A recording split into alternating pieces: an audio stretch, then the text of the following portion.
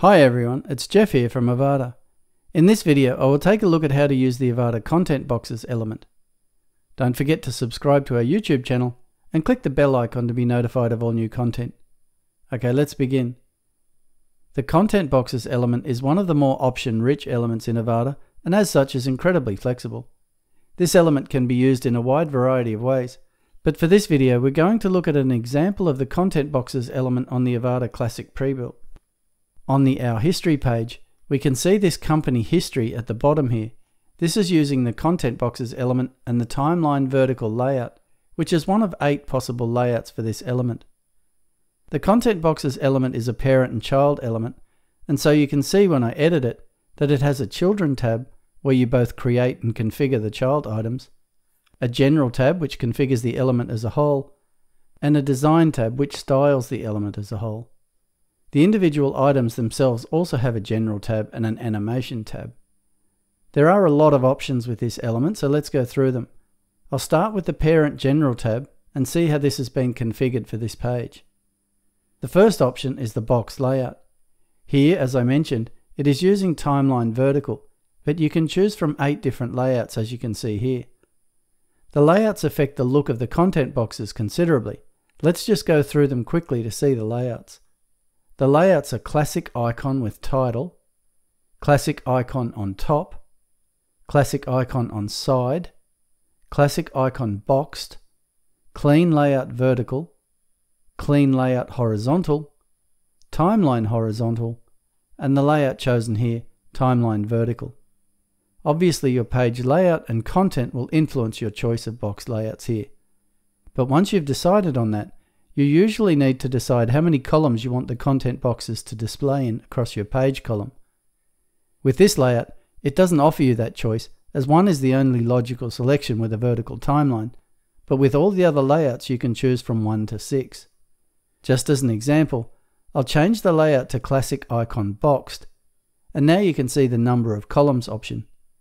I'll just change the number of columns to 2, so now there are 2 content boxes across the row and new rows are created to show the remaining children. The next option is alignment. With content the same height, this isn't going to do much, but if I add some more lorem ipsum into one of these boxes, we will be able to see what the option does. By default, it's set to Flex Start.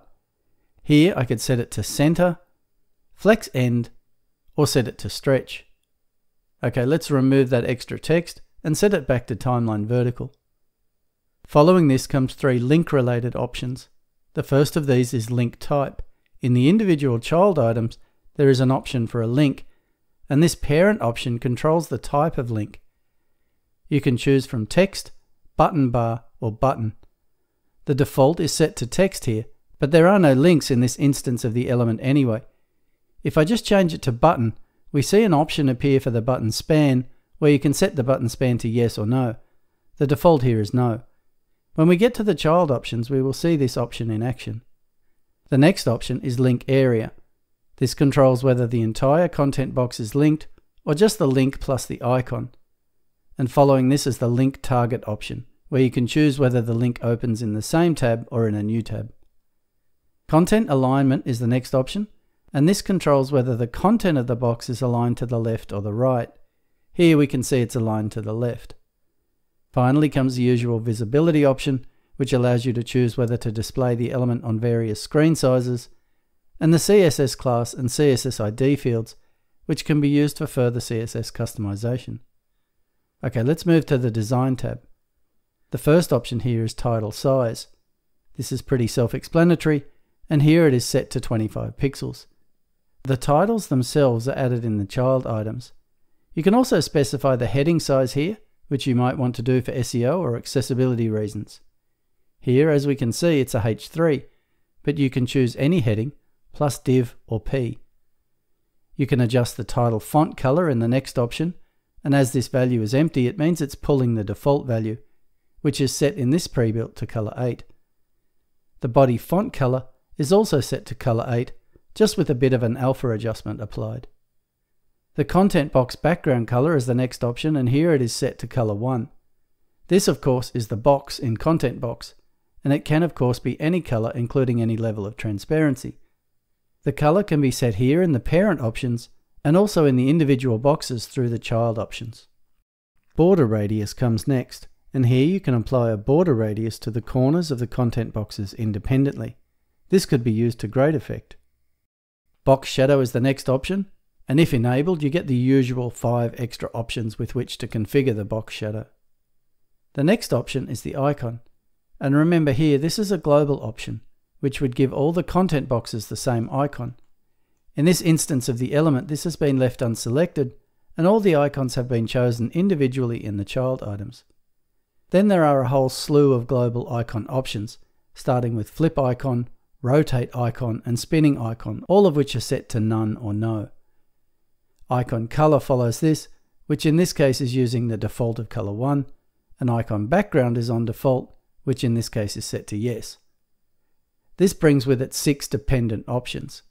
The first of these is an option called Icon Background Radius.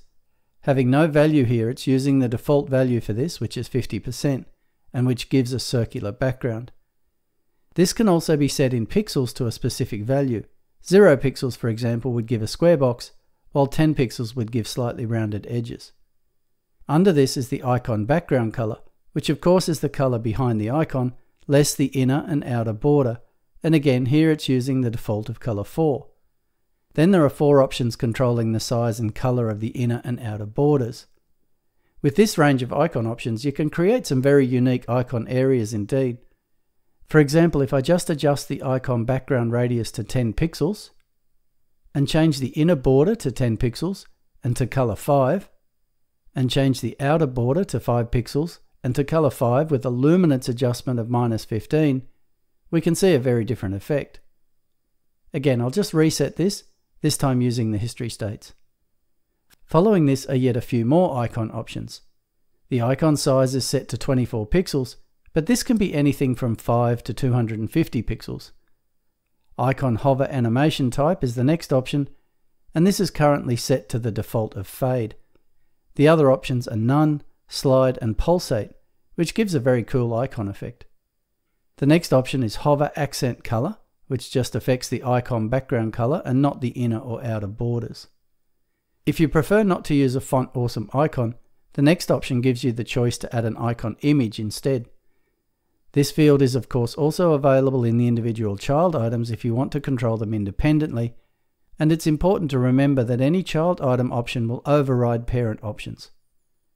The last icon related option here is the icon image max width, which limits how large your icon image displays, regardless of its native size. There is also a margin option, which is applied to the element as a whole, not the individual boxes, and an item margin option, which adjusts the margins between the individual items.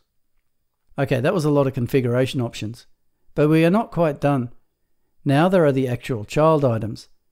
As you can see here, it is the usual parent and child option panel, where you can add new content boxes by clicking the Add Content Box button or by cloning existing boxes. Let's edit one to see the options for each item. These options control the content of each individual content box. It starts with the title option.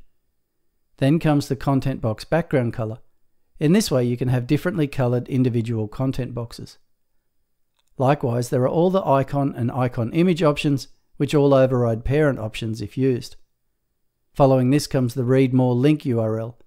I'll just add a dummy link here and 2 more options appear: Read More link text and Read More link target.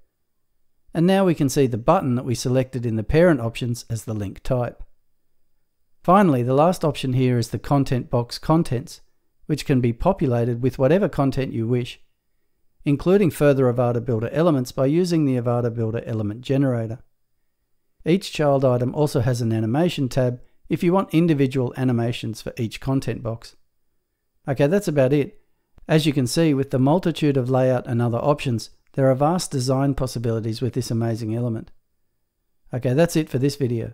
Make sure you subscribe to our YouTube channel to keep up with all the latest videos.